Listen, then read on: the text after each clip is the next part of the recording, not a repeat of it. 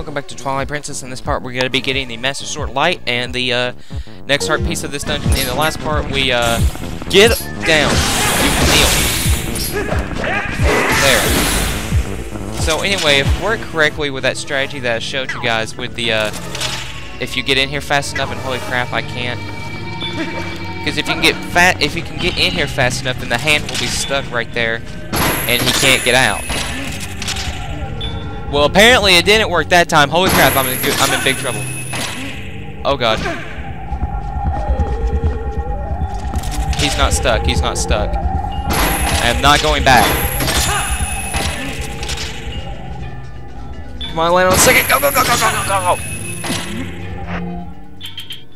I'm equipping the arrows. Just. Oh yeah, that was cheap. That was real cheap. How about that? He did get stuck. Sweet. Okay, so it did work. Usually he gets stuck around that step. Or no, he didn't. What the heck? Now he's gonna grab that stinking orb, and I'm gonna have to do this all over. Or no, he did get stuck. Okay, sweet. And once up here, grab the orb. Come on. There we go. Grab the orb and run. Now this next room is by far the hardest one because you just have to be able to get lucky in order to get out. I myself, it's going to be terribly hard because there's Zant heads that appear. I didn't mean to do that, I was just trying to skip the scene. You're going to have to, you cannot drop down from here because if you do, you're pretty much screwed. So try to stay around right here. No! Okay, God. Thank you, we made it! Once you pretty much make it here, you're home free.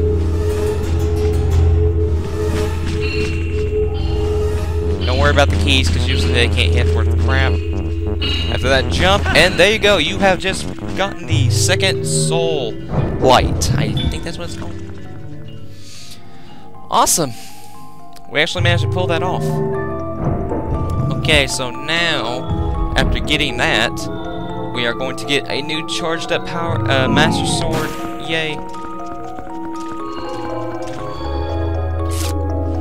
And then we'll have to head back in there to get that piece of heart.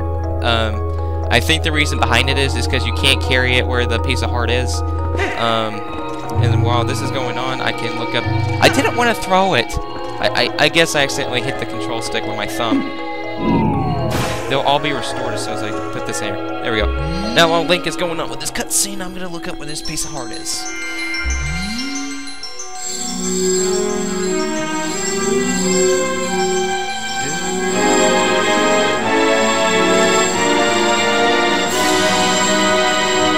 We got the Master Sword of Light. You can cut down curtains of Twilight and kill them so easily.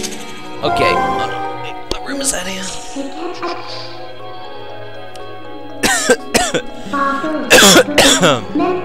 Excuse me on that.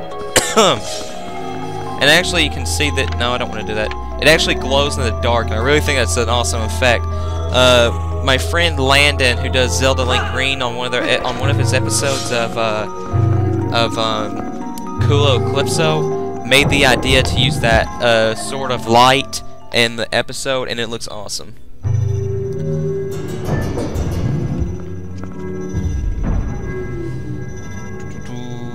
Okay, go ahead and kill the key. Get the heart. There we go. Get on this.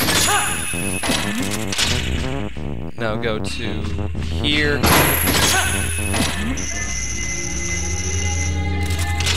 And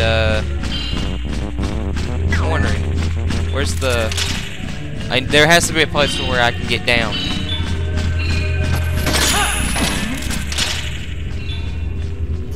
Okay, I guess I gotta kill everything though. So as you can see, you can now do this right here. You can just cut away the Twilight, and holy crap, that was bad.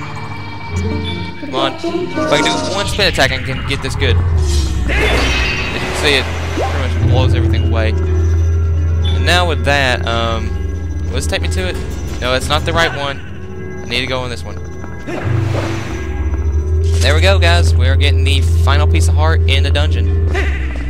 So, it's been a long journey, but after every dungeon we've been through, this is the last piece of heart, and any dungeon that we'll ever see. So let's walk out of here, shall we? Because I'm getting tired of this area. Come on. There we go. Okay. Now I need to come down here. No, don't fall off, please, for the love of God, don't. Okay, now, to get back, you may be wondering, just do a spin attack right here, and you're good.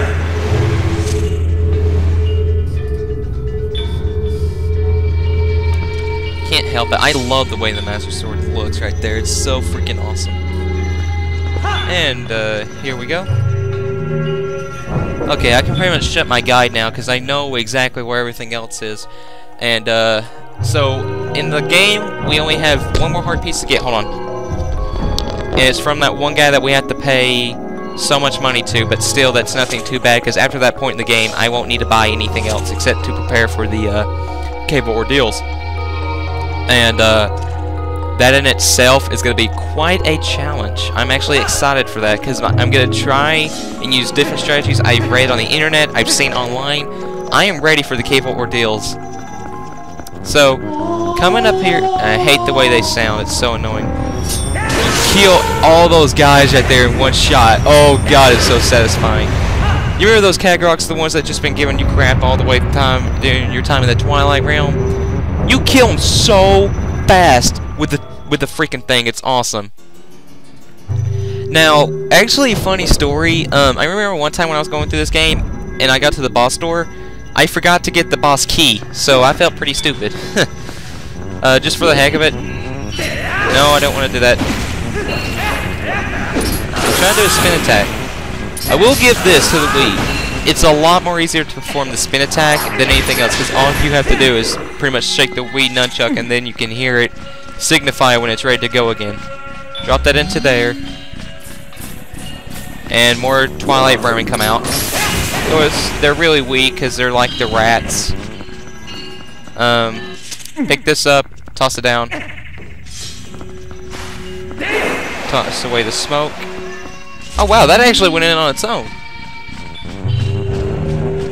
And after that, let's move on up. We're going up. We're going straight up here from on in. And I think there's only one more room that's annoying, and I actually think this is it.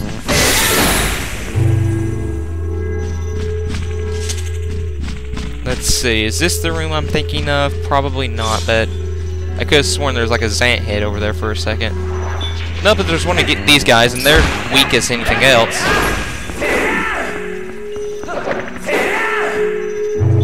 Yeah, I knew there was. And I think we're gonna have to kill him. Okay, now you're just playing chicken.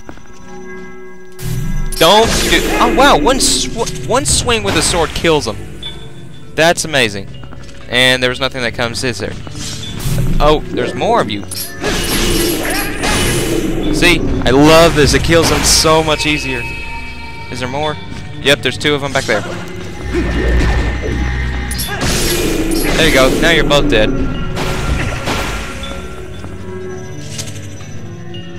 Alright, so we're getting more in depth in the dungeon now, so that's really good because coming up soon we're going to be fighting Zant, which is the semi-final boss. Thank God. I'm so ready for this game to be over.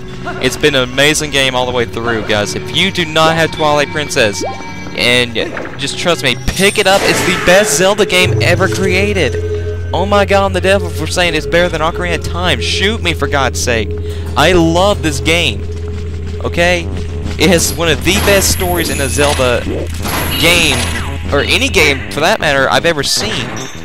I've just not been able to see a game beat this formula the way this game did it. It made the Zelda formula brand new. It's something we hadn't seen before when it came out.